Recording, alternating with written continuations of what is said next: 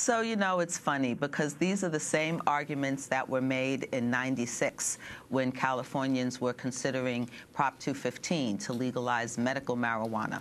People said that it would increase use, that it would increase drug driving, that it would create all kinds of problems, it would increase crime, etc. None of those things have happened. One of the reasons that there is so much public support for these initiatives is that we've now had enough experience in enough states for people to actually understand that these arguments don't work. And to say that, having marijuana legalization is going to lead to big tobacco, all we have to do is look abroad at the other countries that have liberalized their marijuana laws to see that that's not the case. I just came from Amsterdam last month, and to me, that's the future of marijuana legalization. And what I want people to know is that the future of marijuana legalization is boring.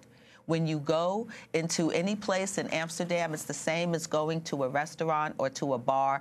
People order weed the way they would order a glass of wine. They sit and use with their other adult friends in a completely responsible way. They've actually seen a decrease in addiction to harder drugs since the Netherlands liberalized their marijuana laws. They haven't seen an increase in crime among youth or any other group, and because of regulation, they actually have better control over the products that people are accessing. So I think that Kevin Sabet is running a line that we've heard before, but which experience tells us is different. And with respect to the harms associated with marijuana use, there are no drugs that people can use that don't have some harms associated with them. That's true whether or not you're talking about coffee, tobacco, alcohol, Ambien, or any number of other products that people put into their body. But the issue here is, how do you promote responsible use? How do you promote moderate use? And quite frankly, none of that can be done in a